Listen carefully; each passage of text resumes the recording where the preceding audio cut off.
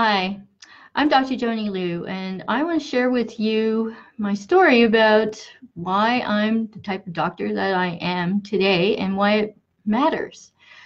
When I was a little girl, my mother told me some good things. She told me what I could not do. She told me that I could not be a teacher or a nurse or a secretary because I would answer to no man. And wow, for a 9-year-old, I didn't quite understand what she was driving at, but I thought, this is great. So that meant that I could do anything that I wanted. Well, by the time I got to 17 and I was very prolific at drawing and artwork, I announced to my mother that I wanted to be a fashion designer. And she said, absolutely not. And that was the moment when I found out that what she wanted for each one of us, my two younger brothers and me, was to go to school, study medicine, become MDs, and go back to China. Well, we were never there, and practice medicine there. And of course, we were born in Canada, didn't know the language. Anyway, I was really the only one who was good at biology, chemistry, and physics. I mean, my brothers were good at math. Well, okay, math as well, because I really love my calculus. But my brother, my second brother, he tried, but he was a mathematician, so he flunked out of all his science courses. My other brother was he loved his physics and his chemistry, and he became an aeronautics engineer. He just completely ignored my parents' request. But I was really the only one who had a really good chance at doing this. So now I happen to be in pre-med and in pre-engineering because I still kept up all my math and my physics because that's what I loved. But as I tried to enroll or get into med school, I was rejected. But at the same time, I also applied to go into engineering at the other English university in Montreal, which is called Concordia University. Hi, Elise. How are you? Thanks for joining. And so it's kind of interesting because at the time I had this mentor, and he was my brother's best friend's dad. And I really admired this man because he was a brilliant civil engineer and he was a brilliant architect. And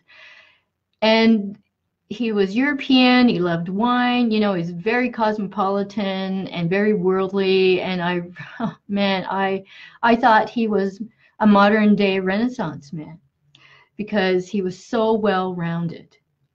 And I wanted to be like that. So one day we were talking after I had applied to med school and also engineering, and he had told me very point blank, without any hesitation whatsoever. He said, well, okay, you could be a doctor, but all you really need is a really good memory and persistence. To be an engineer, you need to understand. And so I remembered it all these years because, my God, so that was in the mid-1970s. So it's been almost 50 years, and I still remember what he said to me. So I was accepted into engineering. And as soon as I graduated, I went to Calgary, Alberta, and got to work, okay? And it was a great industry. I made a lot of money. It was pretty lucrative, but eventually I got really sick. So fast forward 24 years, and I'm in a position in my life where I've got to make decisions about whether I want to live or not. And everything turned out just fine, okay? Because I was looking for meaningful work. And so I looked at my 3 options that I thought I had. So Western herbology, holistic nutrition, and traditional Chinese medicine. And I audited courses at the nutritional school, and I thought, heck, I could, because of my expertise, my hobby, which was attaining good health and fitness, I thought I can teach these courses. So they couldn't teach me anything new. Western herbology was about gardening. I mean, one of the prerequisites, one of the requirements was that you had to have a herbal garden, and I wasn't a gardener, okay, by any stretch of the imagination. So traditional Chinese medicine offered everything that I wanted. It definitely, I could incorporate everything that I already knew, okay, into my practice. And so that gave me the best options, and that's what I did. So I started my road into studying traditional medicine, Chinese medicine, and believe me, the paradigm is so different. And remember, I come from a biology, physics, and chemistry, as well as engineering background. So man, it was difficult work. It was hard work. I had to get my mind around this entirely new paradigm of health because it really was about health. Okay, it really was about health. And so at the beginning of my second year, I told the head of the faculty at the school that I was going to that, you know, it's not enough for me to memorize acupuncture point prescriptions. It's not enough for me to memorize herbal formulas. I really need to understand. And that is, I guess, the engineer in me, because I have always been curious. I've always asked questions, and I've always been very interested in why things work. So being a doctor of Chinese medicine is no different for me. So I have to understand. So in student clinic, it was very interesting because they were teaching us that, you know, you go in and you do your intake, and then you figure out what your point prescription is going to be. You leave the room, you know, for them to get undressed, and so you can, and then you go in and you put in the needles, and then you leave again. So, you know, so it's supposed to be like 20 minutes. Well, it was only years later when I realized that what they were teaching us was to have a patient every 20 minutes. And as a friend of mine pointed out, oh, you know, they were teaching you how Western medicine does things. But I began to experiment during those student clinic days, and I decided that I would stick around and actually talk to my clients, and, you know, stay there and chat, you know, find out what their life is like, you know, what kind of person they are. And really, that actually helped my treatments help them a lot more deeper, okay? Because that personal contact, that personal knowledge was very important. But really what it came down to was understanding the other person, where they were coming from. So I have designed my practice to spend a lot of time with you, okay? So it's about asking a lot of questions. And even though we are trained to ask questions in Chinese medicine, that is the only testing that we do, we don't need complicated, expensive machines. It's a Q&A that's important. But I've gone much farther than that and asking a lot more deeper questions that give me deeper answers to what is truly ailing you, okay?